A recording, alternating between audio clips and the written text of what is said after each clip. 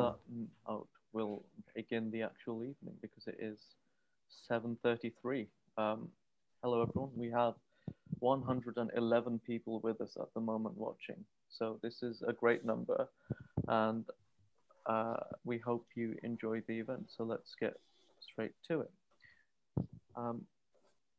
I've got a very complicated technical setup, so just bear with me throughout. So this evening you'll be hearing from 5 fantastic speakers and have the opportunity to reflect on what's been said through the chat mechanism, as well as I see some of you are enjoying at the moment. And in terms of your host, that's me there. I'm Naheem, and that's my Twitter handle. And you have Abed there as well, who you can see, and that's his Twitter handle. And this is a Stammer event. So I'm a trustee of Stamma, and Abed is a former trustee. So we would like to encourage you to get involved throughout the evening on Twitter as well. Please feel free to tag any of us or to use the hashtag ISAD2020 and hashtag find the right word. So please do get involved throughout the evening on Twitter. And so how to take part. The key thing we'll be using today is chat, but I'll just run you through the interface of what we'll be using today. And so you can see there's a very nice animated picture of me there, not really, but the layout you should be able to see below is you have chat, you have raise hand, and you have Q&A. And if you click on the raise hand icon, someone from the team will come to you if you need help. If you click on the Q&A icon, that will open the Q&A window. If you click on the chat window, that will open the chat.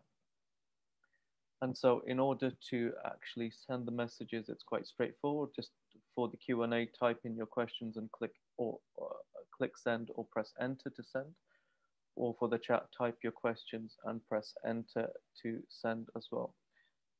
Given that we've got a very packed schedule for you this evening, we may not get a chance to actually get to the questions, but please do use the Q&A feature and send in your questions. And what we will do is we will aggregate all of those questions, and we'll pass them on to the speakers, and we will answer them after the event, and you'll get the answers in the form of a post-event write-up as well. And so let's try this out. So just warm your fingers up. So in the chat, if you could just pop in where you are joining from this evening, and please start your answer with A1.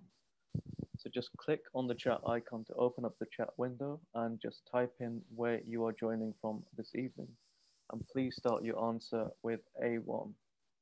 And I'm not even going to try to keep up with the comments because they are already just going far too quickly. But I'm hearing London or London, as someone said. I'm seeing Cheshire, Southampton, Bromley, Northamptonshire, Cambridge, Derbyshire, Cardiff, Hertfordshire, Essex, Midlands, Kidderminster, London again, Michigan in the USA. That's the best one so far. Scunthorpe. I'm getting tired now. So, but if you want to look at that, you can have a look at the 137 people who are joining us this evening. Wow. All over the UK, and it seems all over the world as well. So this is a global event for you this evening. And so those are still coming in. I've got an icon which says I have over 100 chat messages. I'm not going to look. Okay. Now, also another feature that we'll be using this evening is the polling. And just to find out a little more about you, I'm just going to launch a poll at the moment, which will pop up on your screen. And you should be able to see the few questions which are on the screen right now. So please answer. Are you a person who stammers, the parent of a person who stammers, friend of a person who stammers, colleague of a person who stammers, speech and language therapist, or none of the above? And I will give you around 30 seconds or so more to do that. This is the quickest I've seen a poll filled out at any digital event, and I've done about 30 in the past 6 months. This is a record. I'm tempted to take a print screen of this. I'm showing my age by calling it a print screen when it's a screenshot now, apparently.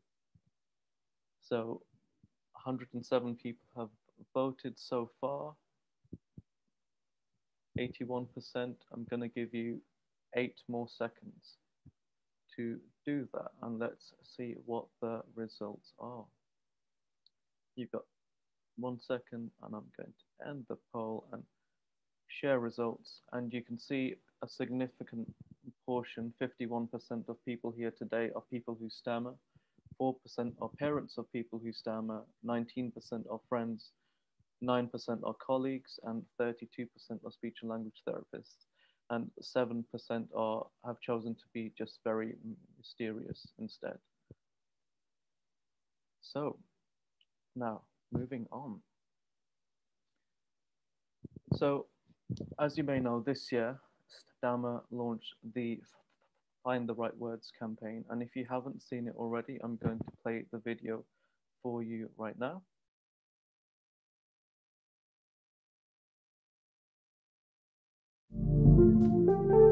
Imagine you're 15 and you stammer. You love Ed Sheeran and Emily Blunt.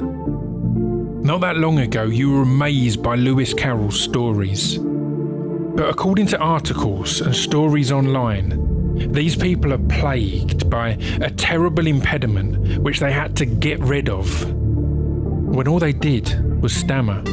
A physical condition that few of us stop to think about, yet 1 in 100 people have. So we worked together with the community at Wikipedia and carefully rewrote every bit of language that spoke of it in a damaging or false way. There shouldn't be shame in having a stammer, whether you're 15 or 65. It's how we talk.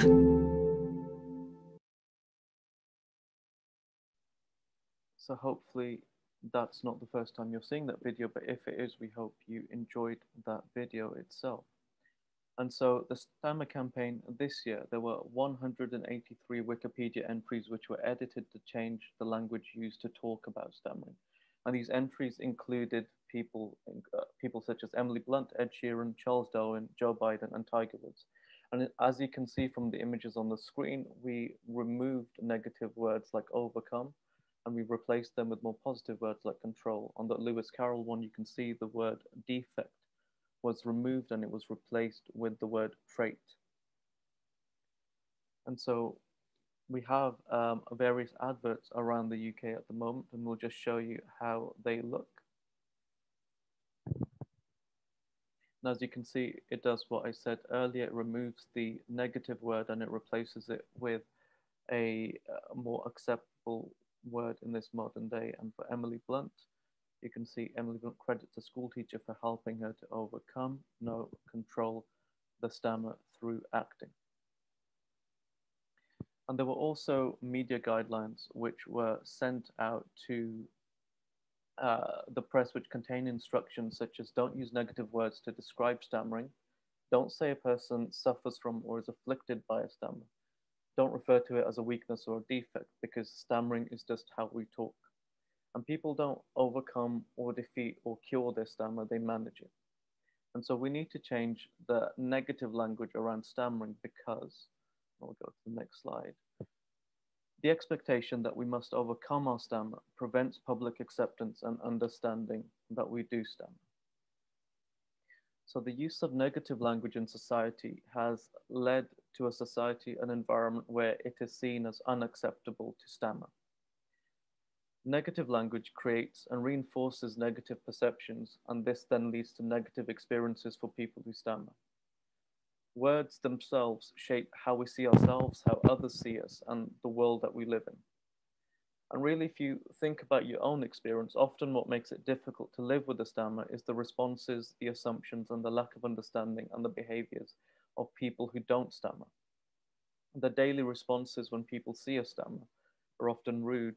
People think that we're drunk, we're shifty, we're nervous, we're hilarious, or we can't remember our name. And these are all really unpleasant responses, and they are wrong. And stammering is constantly portrayed negatively in the media as well. It's always made light of, it's made fun of, with open all hours being an example. People who stammer are seen as lesser than others, when in fact we do not lack intelligence, talent, or ability, nor are we weaker or less able than anyone else. Stammering is seen as something that people should be able to control if only they weren't nervous or they tried to breathe properly, or if they actually focused, or if they tried out this cure or thing that someone saw on TV. And people who stammer are expected not to stammer. They are expected to hide it and to find ways of talking fluently and to defeat it and to overcome it and to just get a grip. And so much of the stammering experience and the difficulty of living with the stammer comes as a result of the words used to talk about stammering. And these words shape how we see ourselves, how others see us, and the world that we live in. And the difficulty of living with a stammer comes from trying to be fluent because of that narrow view of what society deems acceptable. And so with this campaign and what we're saying today is that it's time that we simply accept that some people stammer. And we really have to challenge the central notion that if you stammer, you should make every effort not to stammer. Stammering is not a weakness, it's not a defect, it's not something to overcome or get rid of.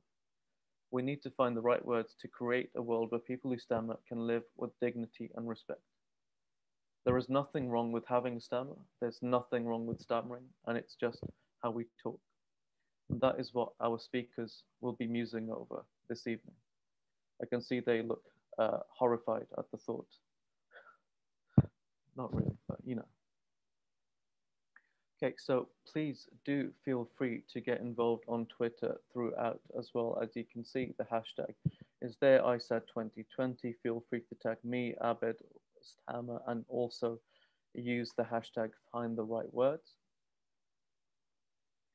And throughout as well, please feel free to share your thoughts, reflections, and comments during the talks as well. Just click on the little chat window you see at the bottom and type in your thoughts, reflections, and comments. And with that, that is enough from me, and I'm going to hand over to Kelly Brown. Thank you very much. And good evening, everyone. It's absolutely great to be here on International Stammering Awareness Day. I've seen a lot of brilliant coverage, as has been said, as I can see on the chat. I think it's a fantastic campaign that Stamma are doing, and I think it can only serve to help to sort of highlight stammering and to build that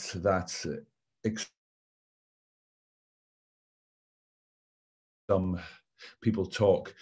I just want to start just by telling you a little bit about my story. So my first real memory of stammering was I was 11, and I'd just been on a school ski trip, and I was asked if I would speak about it in the assembly. And so I had a script and I planned it all out. And then I stood up in front of the whole school, about 100 kids, and I completely froze. I couldn't say a word. I couldn't say anything. And that was probably the first time I felt the feelings that a lot of stammerers feel, the feeling of shame, the feeling of guilt, the feeling of embarrassment, maybe the feeling of why me. But I was lucky on that day because one of the teachers saw that I had a bit of an issue, and they were able to ask me questions, and I was able to overcome it. So in spite of my feelings, I think I was lucky that a teacher, and it was a few years ago, it would have been 27 years ago, but they were understanding and they were accepting. And I know a big part of the campaign is to sort of increase that acceptance throughout society now. I was quite fortunate on my way through school in that I was never bullied. I've always been quite big, which probably helped, and I had an older brother who was also quite a big guy, so that I would imagine that probably helped me. But I was never bullied, and I also had unbelievable teachers.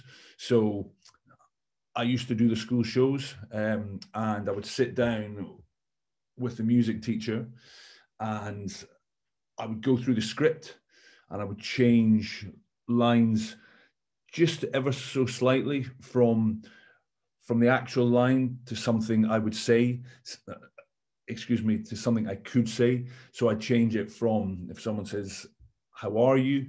And I couldn't say, I'm good, we would change it to, I'm well. So once again, I was blessed with having an incredible teacher, an understanding teacher who was able to really, really help me through that time.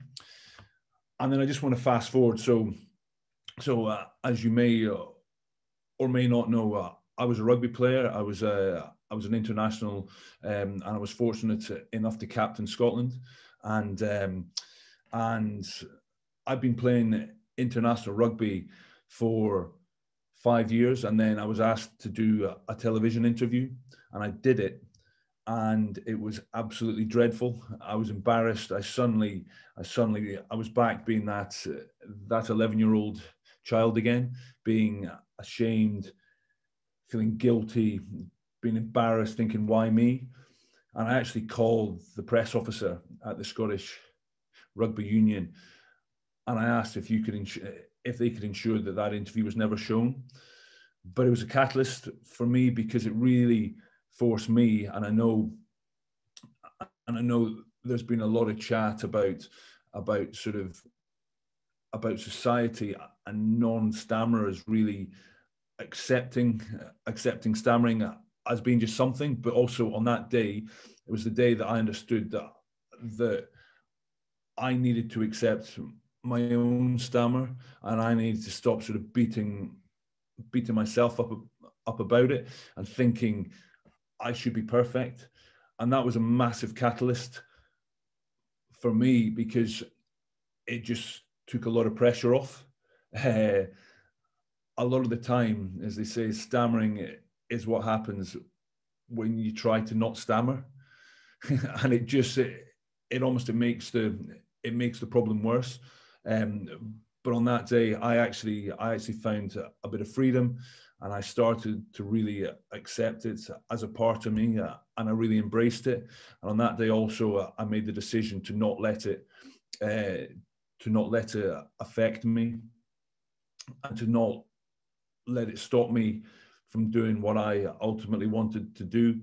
So I made a decision, and it's not for everyone, but I made a decision to really attack it, and to really try and be in control of my speech. So I did. I made the decision at that point that I wanted to be Scotland captain, and so I really attacked it hard. I used probably the sports mentality, which again isn't for everyone. I'm just sort of giving you a few of my experiences here, and I really attacked it hard, and I really started to embrace it, to accept it, and in a funny way to actually like it, because, as I said, it's a massive part of me, and it's a part of what has made me the person I am today. As I've mentioned already, the big thing, I believe, is acceptance. So accepting it for yourself, not trying to hide it, not trying to pretend it's not there. Is just really accepting it, but also for others just to accept it's how some people speak. And I think that campaigns like this are fantastic, because a lot of the negative experiences that a lot of stammerers feel, I'm sure the listener isn't trying to be mean, or isn't trying to actually make you feel uncomfortable, or quite often isn't actually putting you down. It's just because they don't understand, and they don't understand what's going on, and they feel uncomfortable, which doesn't really make sense in my mind. But that's why I think a campaign like this is fantastic, because it gets it out there, it raises awareness, and it makes it normal. It makes it normal, and that's why I think it's a fantastic campaign. I'll stop there because I'm conscious of time, and because although I do need to say, I think to put a clock on Stammerers is incredibly insensitive in its end. I'm only joking about that, but so I will stop there. I will stop there, to give the other speakers a bit more time, so there's a bit more leeway now. And thank you very much for listening. Thank you very, very much, Kelly. Even though no one can hear it, can you all just give Kelly a big virtual round of applause, please? A virtual, silent, but extremely loud round of applause there. Okay, thank you very much. Thank you. That was wonderful. Thank you so much. So the next speaker we're going to go on to is Lynne Mackie. Hello. Okay. Hi, everyone. I'm Lynne, and I am one of the trustees of Stamma. I'm also a trustee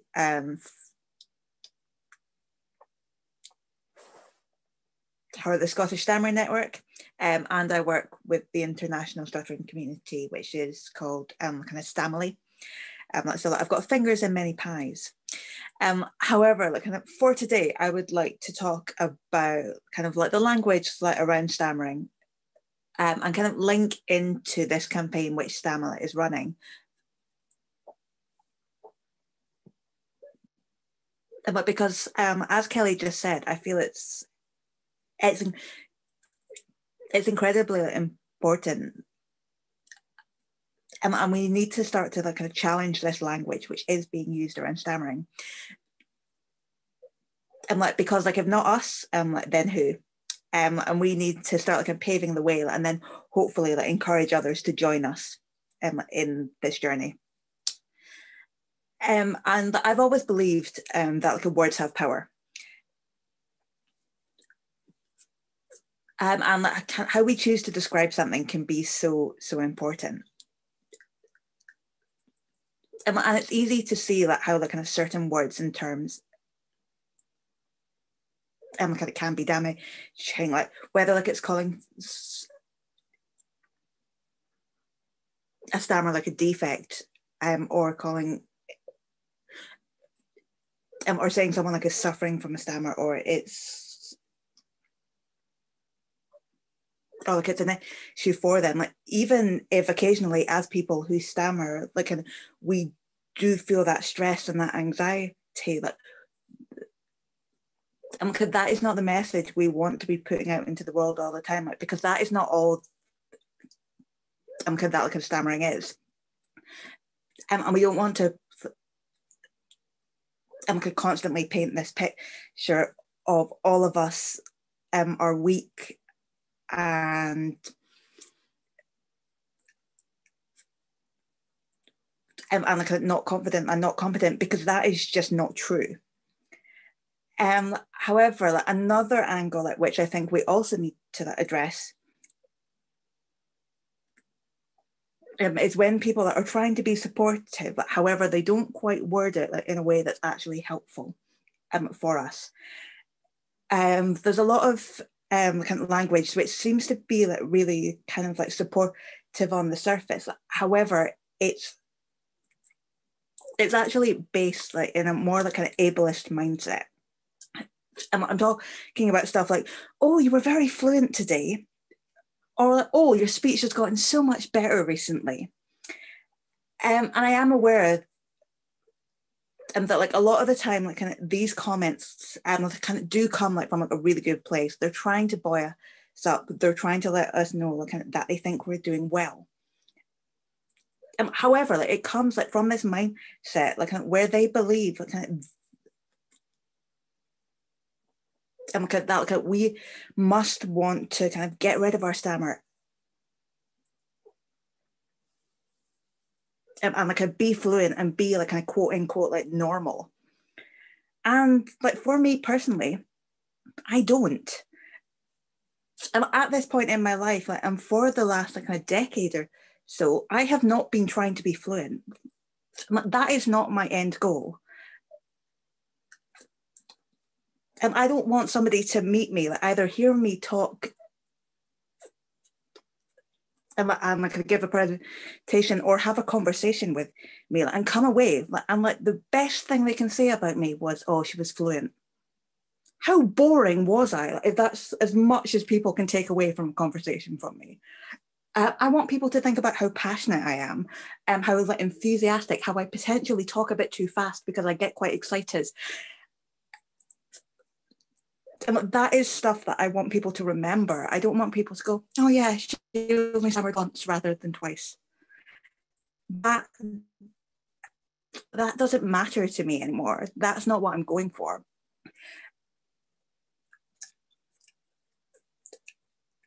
And this is something which I think is hard to raise with people who don't stammer, because they don't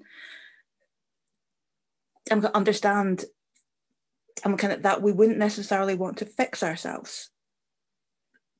Because why wouldn't we want to kind of like conform into this like a perfect image of a speaker, and to like kind of go on that way that where like we're perfectly fluent, and why not? And like to that, I just say that I have heard a lot of speakers in my time. I have heard kind of speakers with a stammer who are incredible, who can hold a room, can be entertaining, can make people laugh. I've heard a lot of like speakers who don't stammer who were very, very boring, and I didn't want to listen to, but they were fluent. And is that enough? Is it enough to be fluent? I don't think we should be striving for fluency. I think we should be striving to get to that point, and like kind of where like kind of we can be heard, and people want to listen to us. And like kind of my fluency like kind of fluctuates like kind of from day to day, from hour to hour, minute to minute. And so like kind of for me, like kind of complimenting like my fluency in a moment is like kind of complimenting something I'm wearing. Like, sure, it's fine and like it's nice in the moment, but like it's gonna go in a minute. It's not a constant thing. And so like, I'd rather be complimented on stuff I'm actually working on. And so stuff like my confidence, my eye contact, how well I put myself across. And I do get like I'm very heated about this conversation, and I'm always happy to talk about this like with anybody. I'm almost like at the end of my time here today, but I just want to say, if you are like a friend or family member of someone who stammers, like, and like then like I try not to say like kind of too much like on their fluency from day to day. But I can promise you like, they are already doing that themselves, and they are keeping perfect track. Like they don't need your help. Kind of to like remind them about like how fluent they are on that day. Like just support them, just be there for them, and please just like kind of listen to them. And like because like we are like. And like, because like at the end of the day, like we are like people who stammer, and we shouldn't have to pretend like that we're not. And I'm going to pass on to the next speaker now. Thank you very much, and thank you for letting me rant for a little bit. Thank you very much, Lynn. You get another virtual loud but silent round of applause. Thank you very much. Yeah, thank you very, very much to Kelly and Lynn for their talks and their contributions so far. Please do keep your thoughts, comments, and reflections coming in the chat as well. And please also use the hashtags, find the right words, I said 2020 on Twitter as well. And so at this point, we're just going to take a very short time out. And for a few minutes, we're going to give you some time just to reflect on what you have heard so far throughout the event. Just take 1 minute in silence and think about what you have heard so far. What's resonated with you, what has stood out to you, what's been most interesting. And then when you're ready, open up the chat box and post your thoughts. And please start your response with S1. So reflect on what you've heard so far, what has resonated, what stood out to you, what's been most interesting, and pop your thoughts into chat using S1, please. I'll give you about a minute or so in silence to do that.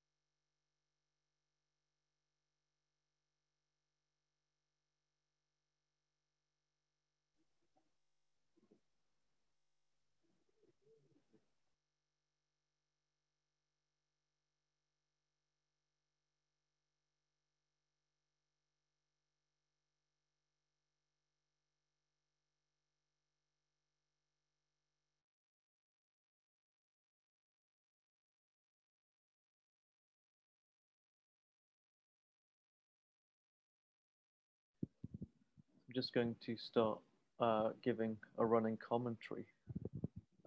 Not a complete commentary, just a partial commentary. I like that someone said that stammering is my personality and that nothing else matters. I like that sentiment. Someone saying they loved Lynne's anger. We need more of that in stammering at society, not at our speech, obviously. A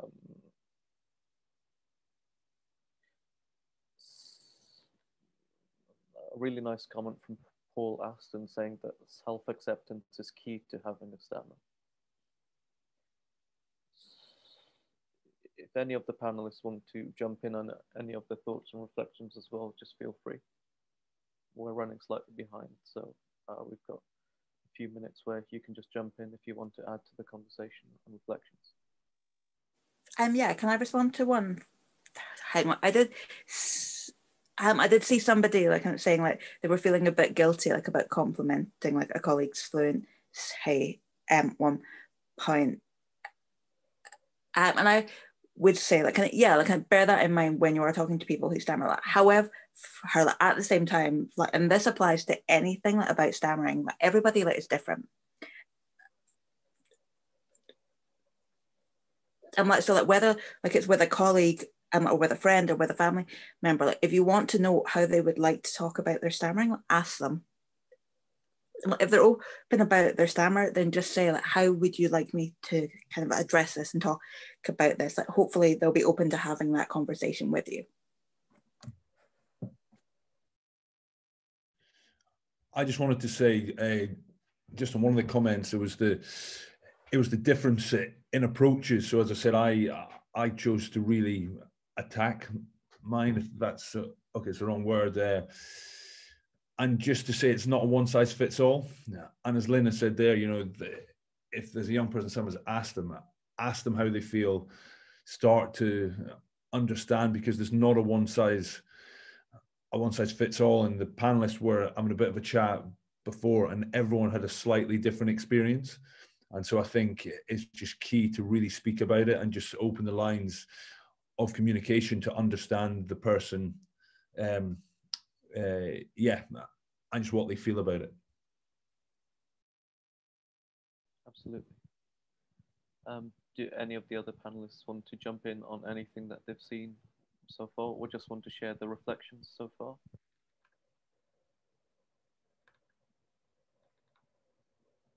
Claire, I noticed that you took yourself off mute. Is that because you wanted to? Yeah, I just felt that I should say something. I just felt like ready to rant, just like Lynne was, but now I sort of feel like everything that I was going to say has been said, actually. Go for it. But all the comments here have been great. I mean, it's so refreshing to still be able to talk so openly about stammering, and I just think that actually it's interesting to see from the poll that you did earlier, Naheem, that some of the people here don't have a stammer, or don't will work with people who stammer, and don't have friends who stammer. So it's really showing that the outreach for this is huge, and it isn't just people who stammer, it's people beyond that. So absolute kudos to you guys for that. Sorry, it's me again. I just saw a question on the Q&A about me being afraid of not being taken seriously as a captain because of my stammer, and the teammates, did they challenge me? The answer is no, they didn't challenge me. I think the sport I played, so rugby, is an unbelievably accepting sport. We're at times have a bit of a laugh and a joke about it, but it's the same as anyone would with their mates. So yeah, I was never challenged, and it wasn't a fear of mine, really, because I knew what I was saying. I knew it was right, and it wasn't necessarily how I said it, because I knew the points I was making were the right points. That's great. Thank you so much to Kelly and Lynn for the contributions, and Claire as well, and everyone for popping their thoughts into chat and their questions as well. Please do keep everything coming in. Please keep your comments coming in the chat. Please keep your questions coming in as well. And so we're going to move on to the next few speakers at the moment. We're also going to say thank you and goodbye to Kelly, because now he has to leave very soon, so he gets another silent but loud round of applause. Again, thank you very much. Please do get involved on Twitter as well. And at this point, I'm going to hand over to Abed, who will lead the next section. Hi, good evening, everyone. Just as before, can we please continue getting involved? It's great to see that there's a lot of you that are talking in the chat. Please make sure that if you are using Twitter, to use the hashtag find the right words, and please keep your thoughts and reflections and comments coming in the chat box during the talks, and we are trying our best to respond to them all. So the next speaker that we have is Patrick Campbell. Hello, everybody. It's really great to be here. It's a little bit bittersweet, to be honest, because I can see so many friends popping up in the comments, and not to have that sort of cacophony of stammering noise around it is a little bit sad. But it's really great to be here and to be talking about language, which is so important and so powerful. And it's really important that we change negative language into neutral. But I just wondered if we could actually create some sort of positive language around stammering and create some new language to help improve our understanding of stammering. Because when you look at the movements of the past 30, 40 years, things like feminism, for instance, they've involved introducing new language, things like gaslighting and mansplaining. They've not just removed negative language, but they've also introduced positive new words into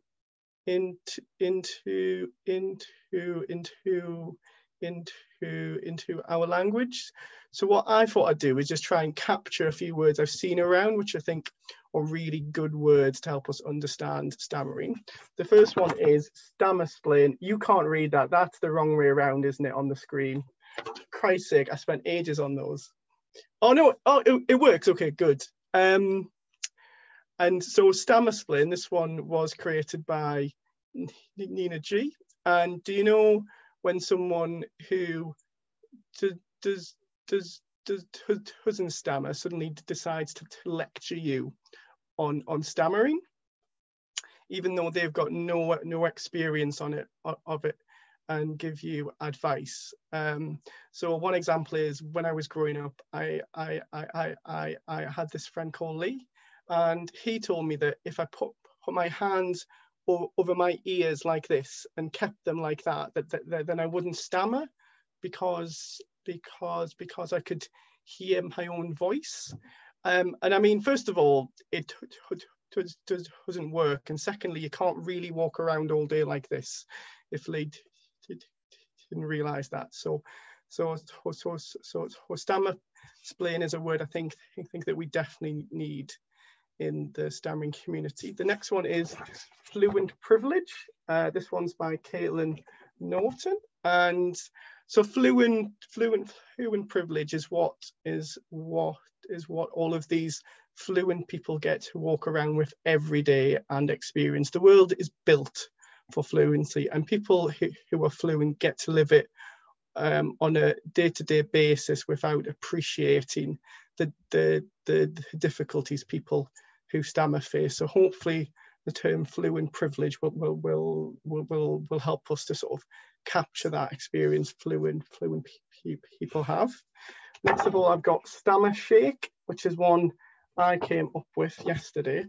So stammer shake is, do you know those really great handshakes you do when you stammer, when you start to well, probably not these days anymore, but you know, like this time last year, when you would shake someone's hand and you start stammer, and you're trapped in that really kind of awkward moment of where you're shaking hands, you're stammering, like, do we stop shaking hands? Do we keep on shaking hands?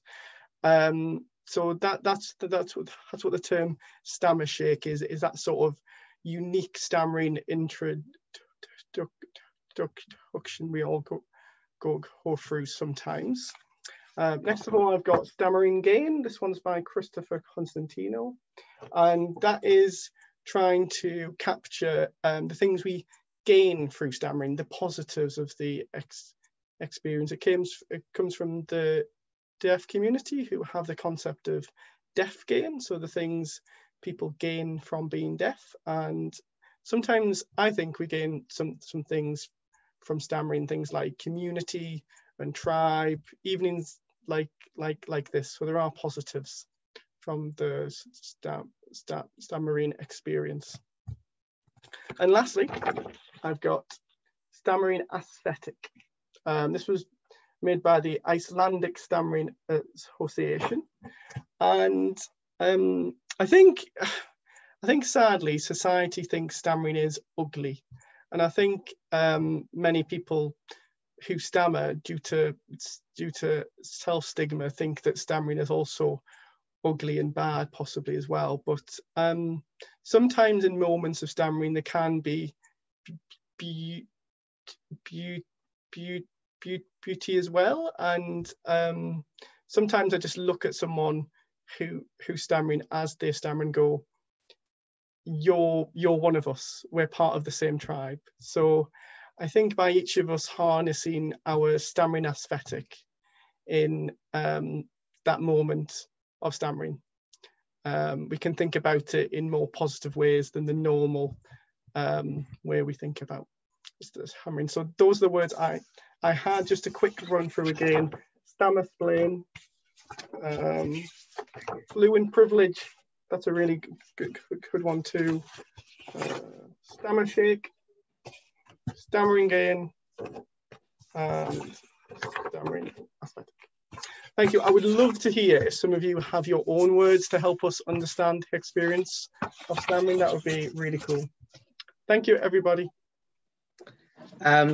Thank you very much for sharing that, Patrick. Can we all give Patrick a virtual round of applause? So our next speaker is the lovely Claire Norman. Hello, everyone. Hi. Thank you very much for coming along this evening. It means a lot to us all that you've actually taken the time out to move to your sofas, perhaps, to log on to come and hear us speak this evening. I would like to talk a bit about the language surrounding stammering, but from the perspective of universities. So as you can see on the screen, my Twitter handle is stuck_UK. So stuck stands for the Stammerers through University Consultancy, which is an initiative that I set up back in 2014 when I was at university studying French. And I was in my final year of my French degree, and the French oral exam was worth a large proportion of my final grade overall. And I just thought, this is not going to go well unless I do something about it. All of my lecturers knew that I stammered, but they didn't quite know what to do in that respect. So I went to my University Disability Services and said, look, I've got a stammer, I have a French oral exam, which is worth a very large proportion of my final year. And can you give me any help, such as extra time and things like that? And they said, don't panic. Imagine the people who are marking you as being naked, and you'll be absolutely fine. And I thought, great, I'm cured. That's brilliant. Thank you very much. So that obviously raised massive alarm bells to me, in that university staff don't necessarily know about stammering, or if they do know of it, then they've obviously been raised some kind of myths that link into stammering. So I set up Stuck in 2014, which is a consultancy whereby I travel to universities all over the country to deliver talks, to hold seminars and focus groups, with the aim of basically talking to people there who stammer and who work with people there who stammer, to try to understand what their university is and isn't doing to help them, and to basically try to fill in those gaps of where the support is lacking. So Stuck offers support for not only students, but also staff who stammer as well. So Stuck currently works with 16 universities all over the UK. And I should stress that this is something that has taken quite a long time to pick up, in that I do this in my spare time and single-handed, a long time alongside my a full-time job. So progress is quite slow on that front. So I work with 16 universities all over the country. So normally what I would do is I would book some time off work and I would go to visit these universities and talk to people there and try and understand how I can help. So both from the social aspect of university, so being able to interact with other students and staff in societies and events and things like that, but also on the academic side. And that's the side that I want to talk to you about this evening. This is mainly because through the work that I've carried out with universities nationwide, there has been a real lack of empathy towards people who stammer when it comes to university module assessment methods, in that if you look at the marking criteria that they offer for certain modules on any course that they offer, some of the language that they state that they will assess people by can often be quite shocking. And given that this is a course that can often impact the rest of someone's life in terms of employability and career choice, can often be detrimental if they don't get the grades that they need. So I did some Googling last night and I've come up with a list of some of my favourite quotes from university websites that say how they will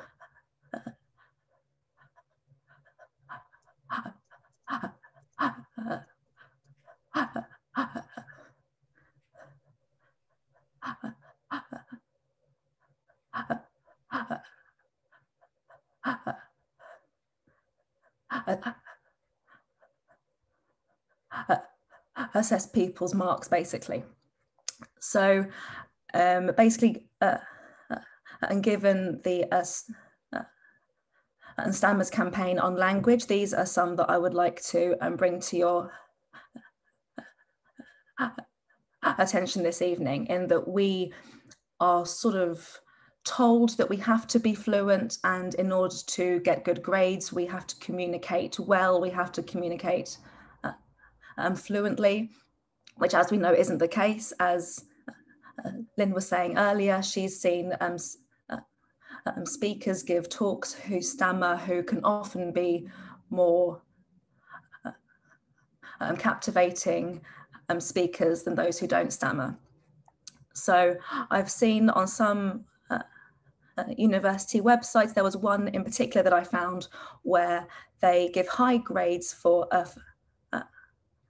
fluency, and the way that they describe fluency is the absence of hesitation and word fluffs, which I thought was fantastic, but also the absence of hesitation. That's me doomed, you know, that's most stammerers will often hesitate when they're trying to get words out, so that instantly implies that actually we aren't capable of being able to talk fluently, and therefore we are going to be patronized and penalized as a result. I've also seen that some universities will downgrade you for bad eye contact during and presentations too, which also adds further problems for people who stammer, because sometimes they don't like to offer eye contact during conversations. Other universities will penalise students who speak over the given time constraints. So for my French oral exam, for example, I was given half an hour to talk. In the end, I was given 45 minutes because I had to ask for extra time. But if I hadn't been someone who stammered and I had gone over that 30 minutes, I would have automatically been and downgraded, which just shows that even though people are trying to make sure that we speak concisely, that's actually alienating those who can't and control the time that they take to say things. And also one of the assessment criteria that worried me the most was one that I found where a university has said that they will often assess someone's fluency in an oral presentation whereby they have to present slides to a class of over 250 people, which in itself sounds absolutely horrible. But the presentation method that they use is one where the slides move on every 20 seconds. And I just thought, what is that going to achieve? That isn't going to gain anything. That's going to penalize people incorrectly. And all in all, it's just making sure that people who have fluency problems are going to be penalized and aren't going to be able to reach their full potential. So this is something that Stuck aims to do, and it's something that I'm working with universities nationwide to try to change, really, just to make sure that people who do stammer are able to reach their full potential on their university courses. So that's just something that I thought that I would bring to the table. Obviously, as Naheem and Abed have said, please keep your questions coming in, and feel free to tweet me or to ask me any questions. But that's all from me. So thank you very much for listening. Thank you so much for sharing your presentation, Claire. Can we all give Claire a virtual round of applause and show your appreciation in the chat? Our next and final speaker is Musharaf from Educating Yorkshire. Hi guys, so my name is Musharaf Asghar, and I was actually on a TV show a couple of years ago called Educating Yorkshire. Now, my journey in finding my voice actually, it really started quite a long time ago. And I'd say I was maybe around the age of 5. And it was at a point where I unfortunately suffered from an asthma,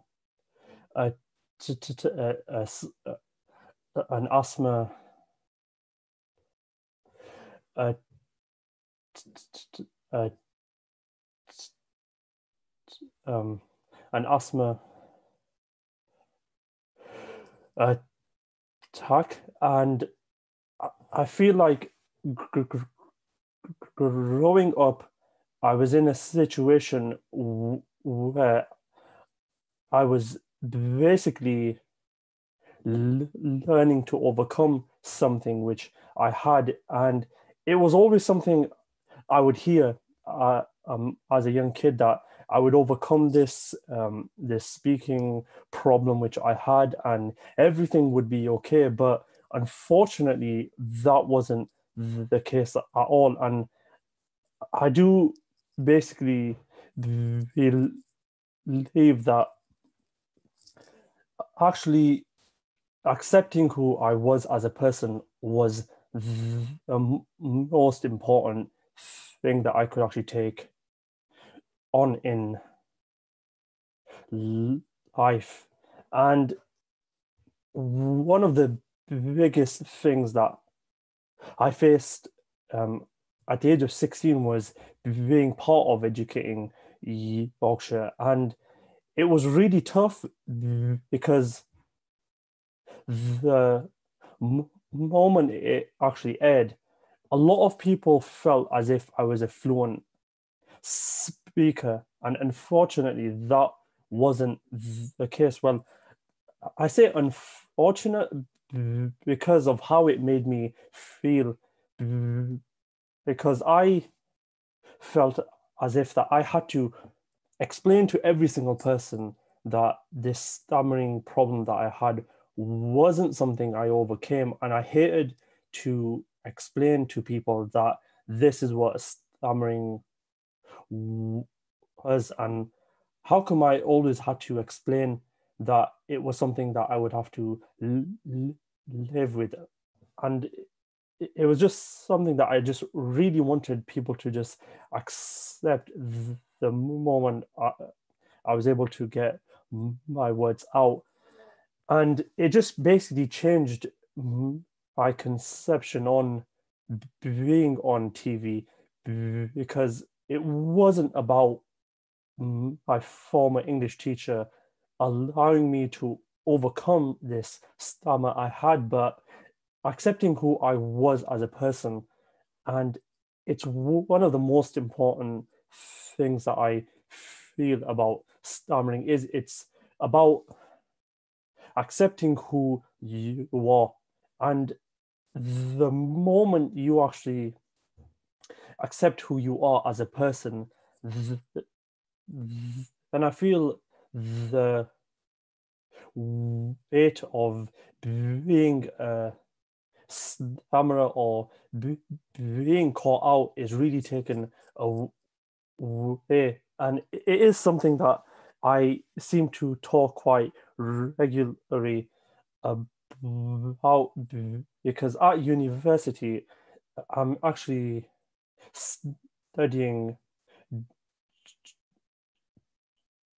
journalism, and it's a course which requires you to speak quite often.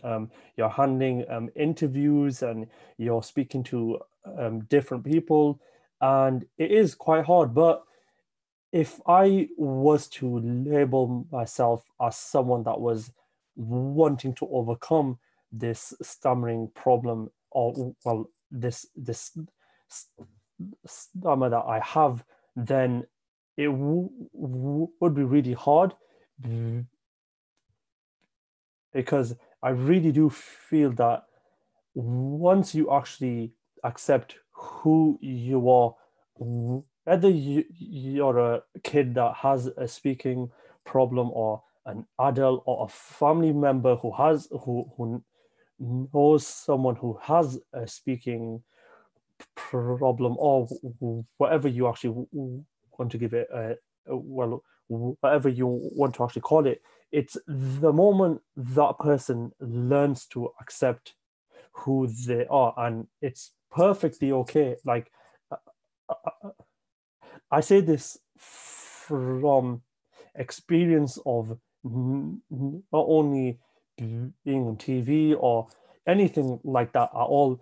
It's just the experience that I've had about accepting who I am as a person has allowed me to go out and achieve whatever I wanted to achieve. And first, one last thing is a massive thank you to every single person who has actually listened. It's not something I felt that like a conversation about stammering was something that we would need to really talk more about, because I really do feel that people need to start accepting people like us who actually do have stammer, and that is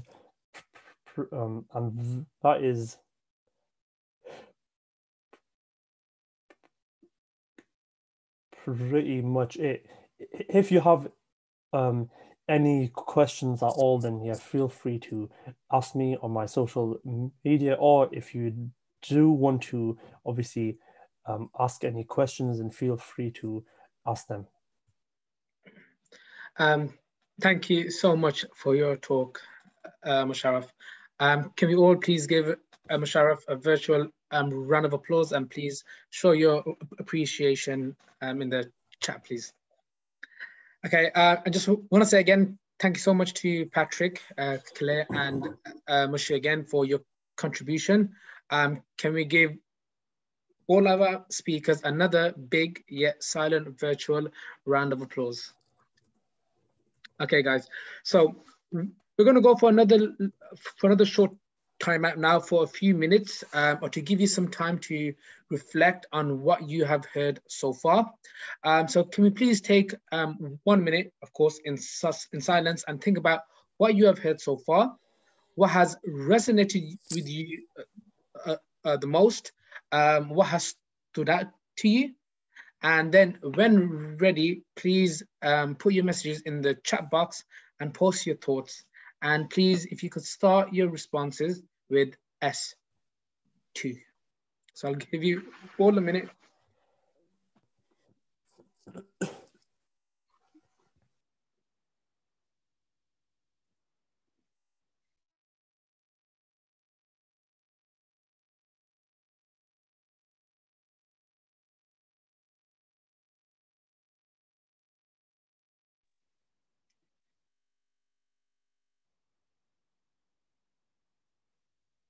Okay, so I'm just going to read some comments. Thank you to Paul. He said, this is such a great event. A person, Kate, was interested to hear about Musharraf's experience of being on TV and how his story became twisted to fit the narrative, which is true. We've got one from Shazia that says, acceptance is the key. Someone said that they're desperate to think of more new positive stammer words. We need a hashtag to collate them all. I think another person said they're very impressed with the speakers who didn't hold back. That is very, very true. Someone has commented for you, Musharaf, saying that they loved your message. Many wonderful experiences shared, and a lot to learn from. And it's the last one that I'll read. As someone who doesn't stammer, is friends with someone who does, I don't think I've ever given real thought to the fact that it's not a level playing field when it comes to speaking in exams. My mind went straight to written exams, just like GCSEs. So what I will do now is I will hand over to Naheem. Abed, thank you for that. Everyone, if you could please keep your responses coming in the chat, and also keep your questions coming in as well. So we're going to move on to the next part of the event. Time is against us, so we have about 21 minutes left or so. So I'm going to go to the next slide and say, so in this part of the event, we're going to think about the future and how we can make it better for people who stammer. And earlier we said that we want public acceptance and understanding that we do stammer. So how do we actually make this happen? How do we attain public acceptance and understanding of the fact that we stammer? So we're just going to run through a few questions. Just as before, we're going to ask you to pop your thoughts into chat and we'll run through those. And we'll spend about a few minutes on each question. So the first question is, why doesn't this happen already? So we want public acceptance and understanding that we stammer, but why doesn't this happen already? So please have a think and pop your thoughts into the chat and start your answer with N1. So we want public acceptance and understanding that we do stammer, but why doesn't this happen already? Start your response with N1.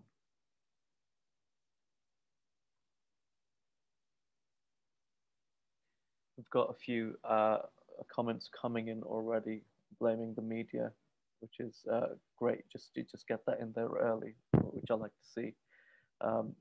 So the media are hugely to blame. People who stammer on TV and films and dramas, where their stammer isn't part of the dramatic device, it's just how they speak. That's definitely something that is aspirational and a place where we want to get to, definitely. People are saying lack of knowledge and awareness, but mostly media. Not enough representation in the media, so it seems strange to hear it. People are not educated about it.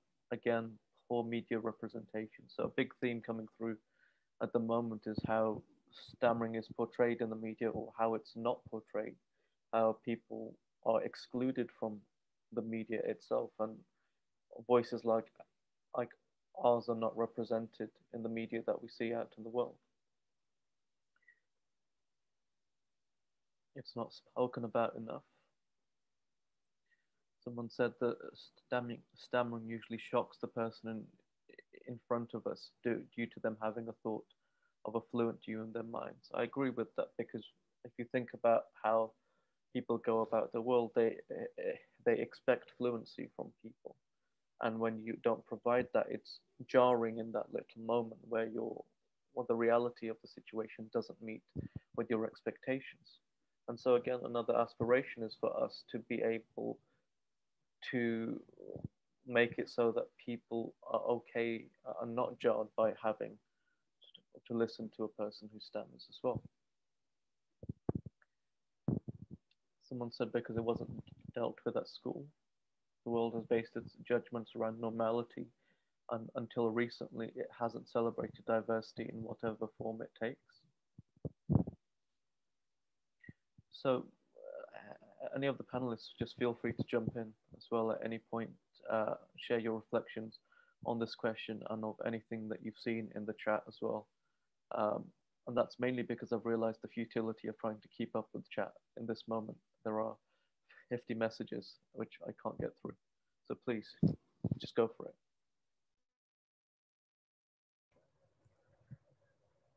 I would just say that, like with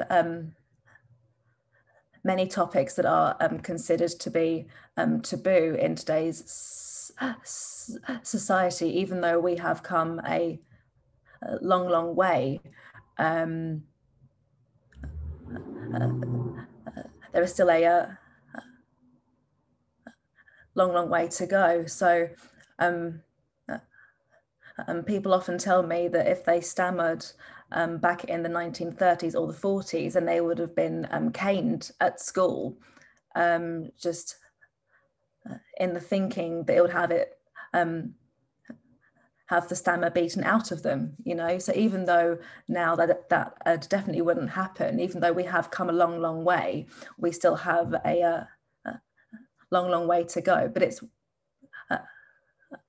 through events such as this, and through organisations such as Stamma, that can help to spread the word and to basically and debunk all of the myths that have been created by society and the media and things like that. So it's a joint effort, definitely, but I think we will get there. But obviously the task to change the society's view of something is not easy. So.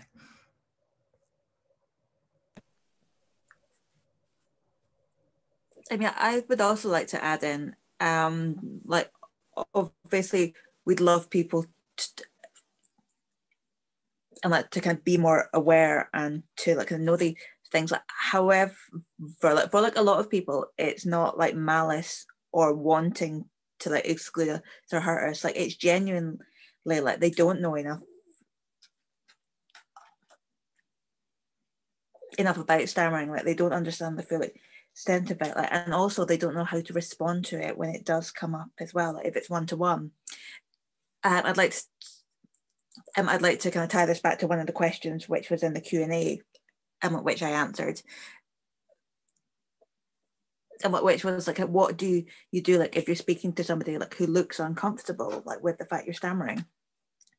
And to that, like, I will say, like, there will be some people like who are surprised or uncomfortable or not sure what to do the first time, and like that they're face to face with someone with the stammer, and that's not a reflection on you. Like, that's not like because like you're doing anything wrong or there's anything wrong with your speech. Like, however, they genuinely don't know what to do. And in those cases, like, if you're both comfortable, I would have that conversation and let them know like what you would like them to do, whether you would like them to keep eye contact. Like, something which a lot of people like to do, like when I stammer, is look up at the ceiling. Like, that's going to help. I can let them know if that's not useful for you, and all of that. Have that conversation, because like kind of fluent people don't understand what it's like to stammer. However, we can talk to them and we can educate them, and if they're good people, then they should be open to learning that. Absolutely, thank you. What I was just going to add is that I think society just has a tendency to other any sort of minority group, and as Stammerers, we aren't the only group who are subject to great prejudice and stigma in the world. And I think we have to look out there and learn from other rights movements and how they have tried to tackle and change prejudice and discrimination. And I think in particular, people have written a lot about media portrayals in the past, and I think that's so true. Having positive role models and representation is really critical to changing how we all think about stammering. Absolutely. Thank you very much to the panelists and for everyone who's dropped in their comments so far. Please keep your comments coming in, and we're going to go to the next question. So, we want public acceptance and understanding that we do stammer. So what are the barriers that will stop this from happening? So have a think and just drop your thoughts into the chat. So we want public acceptance and understanding that we do stammer. What are the barriers that will stop this from happening? And please start your answer with N2 this time.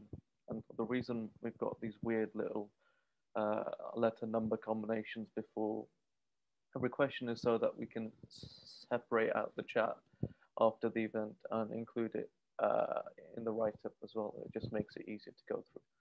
So we want public acceptance and understanding that we do stammer. What are the barriers that will stop this from happening? Start your answer with N2, please.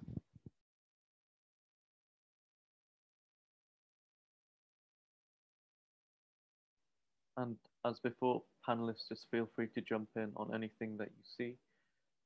We'll jump to the next question at about 52, 53. So we've got about 4 or 5 minutes on this question.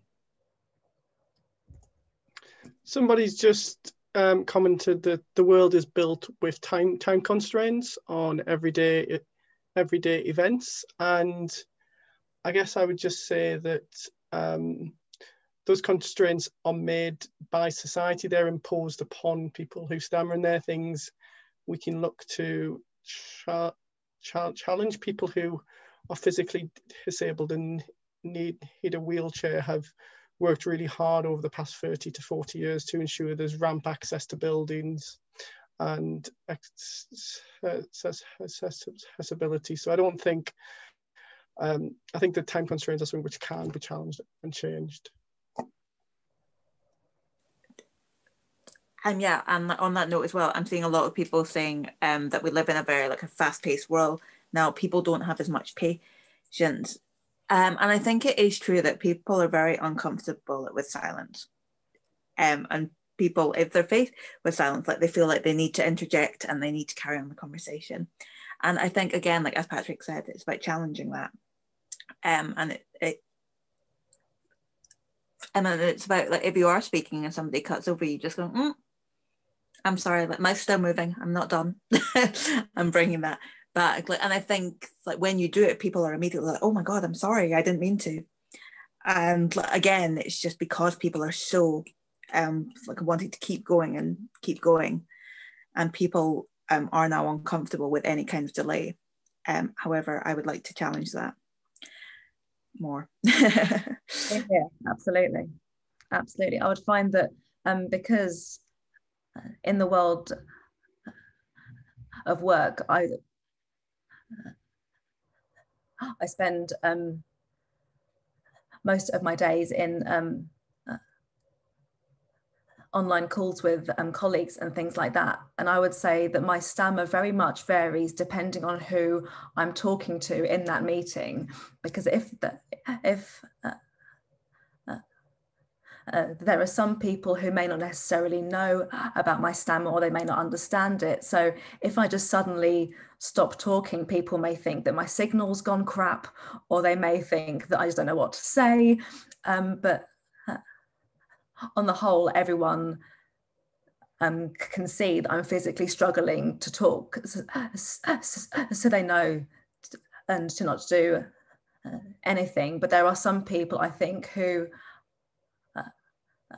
and just have that mentality of just having to get things done, like bam, bam, bam. Everything has to be done really, really fast. So if you can't say your point in the next 10 seconds, then you're done. Absolutely. And I agree. So with the people asking on video calls, I try to make a joke about it at the beginning, but not in a way that's harmful or makes light of the stammering itself, because I'm a healthcare consultant, so I do big events with people who I don't know, and I always assume that they think that their internet is dropped out or something when I stammer, and so I just make reference to that, and that's my one joke which I reuse at the beginning of every meeting. But it diffuses the whole situation instantly, I find, because people can, again, I think it goes back to the expectation thing, and that people know what's going on this time. Oh, it's not like, oh, they're not panicking because somebody's internet's dropped. Oh, he's just stammering, so it's fine. And they just tend to relax, and I can physically see them just relax sometimes. Sometimes they like what's going on with him trying to get out. And when you say, oh, I stammer, and you make a joke about it, and oh, okay, yeah. And then they're fine, and they just treat you like a normal person. Yeah, absolutely. I would say that I only really started to take the mickey out of my own stammer in the last couple of years or so. But since I've actually started doing that, it's definitely helped me in social situations. But if anyone else made a joke about my stammer, I would punch them in the face. But thank you. I was just clapping in the background. That's great. But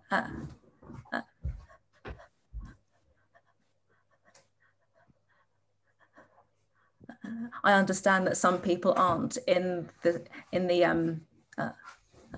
headspace, or that they don't feel within themselves that they can and joke about it. So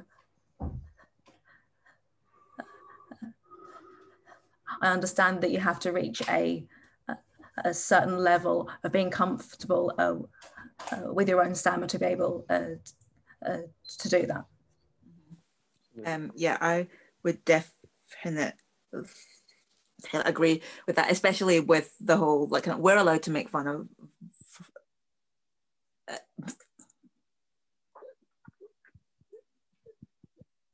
and like to make fun of our speech, like, on our stammer, but like, you're not, it's the same as like if you've got like a younger sibling, like you can take the mick out of them all you want, but like if anyone else tries it, then no. And I think that's true, like, kind of both in terms of making fun of it and a lot of other stuff as well. And I think that there's a real kind of thing around, like, if I think, like, kind of making that joke about it at the start of a presentation or something like that, it just kind of sets it up as, oh, like, kind of, I was like, oh, like, it's not an issue for them, and now I know what it is, so like, I'm not going to worry about it either. And I've had to like adapt like my little like kind of disclaimer, like, kind of for Zoom calls, and so like it's now like kind of just to let you know, I do have a stammer, like, so like I might cut out like sometimes like it, and I can't like kind of tell you whether it's going to be the internet or whether it's going to be me, but just bear with me. So we're going to jump on to the next question now. This is the very last question. So we want public acceptance and understanding that we do stammer. So simply, what do we have to do to make this happen? I say simply like this, like it's easy, but you know, start your answer with N3, please.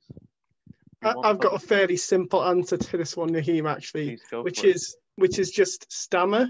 I mean, you know, it's probably the most mad idea anybody's ever heard, but I think just public representation and people who stammer living everyday lives stammering is a very brave, revolutionary act. Like Christopher Constantino, I've forgot the term he uses, but he calls it like fighting back against the world, like sort of just a single act of stammering is sort of like a cultural revolution around you, just to put stammering into the world is itself. So even just allowing yourself to stammer is on just like a day-to-day basis is a really crucial part of this. Yeah, and I don't think like we, like, as people who stammer, like realize how much of an impact we can have just by being ourselves and just going out and being honest about our stammers. It's like I've got like kind of somebody that I used to live with within a meeting with somebody, like, and she noticed like, that like he had a stammer, and when he blocked in the meeting, like, she just let him talk. And then at the end of the meeting, like, he came up to her, like, and he said, "Thank you." I'm like, "Thank you for being patient. Thank you for giving me that time." And she was like, "Oh, like, I didn't even think about it. I used to live with someone with a stammer, and I knew that was what her preference was, so I did that." And like, so like the very act of knowing me, and me being open about my stammer and talking to her about my stammer, like, it meant that she was able to help out someone else down the road. And that's why we need to be open, like, those of us like who are able to, like, we need to be open, we need to be talking about it, like, because then we're also helping like everybody who isn't able to take that step yet, like isn't ready to take that step, like, and like nobody should have to be the advocate and have to stand up, but however, those of us who can absolutely should. Absolutely, thank you very much. Please do keep your answers to this question coming in. So we want public acceptance and understanding that we do stammer. What do we have to do to make this happen? Please start your answer with N3. I'm going to move on so we can finish on time, hopefully. I'm going to launch a very quick poll for you now, if I can figure out the technology. Okay. So this is just a very quick evaluation poll. So thank you very much for your participation today. Please just take 30 seconds to give us your responses so we can ensure that we can make future events even better. And of course, engage with us on social media as well, and on Twitter. And you will also receive an evaluation survey via email and in your browser once this event ends as well. So if you could just please take 30 seconds to fill that out very quickly, please.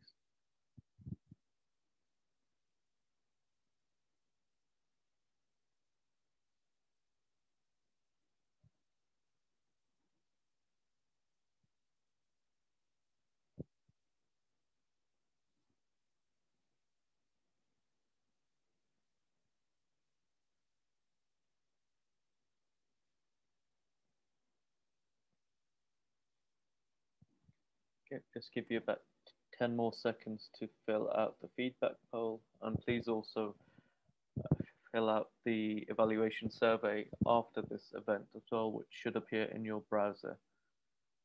I'll give you just 5 more seconds, and I'm going to close it now.